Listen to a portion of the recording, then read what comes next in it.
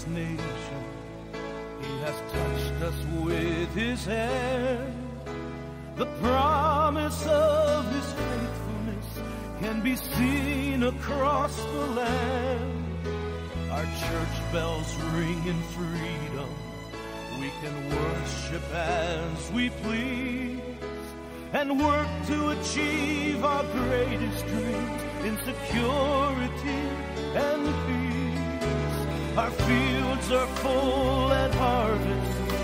The rains have always come. Our table is a banquet. Our silos overrun.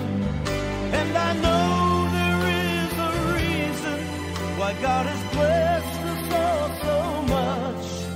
There is something he's expecting from every one of us. We've been blessed to be a blessing. We've been loved to give his love, made mighty so we can fulfill his call.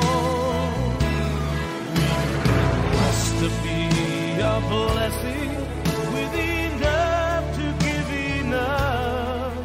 For the greatest in his kingdom is the servant of us all.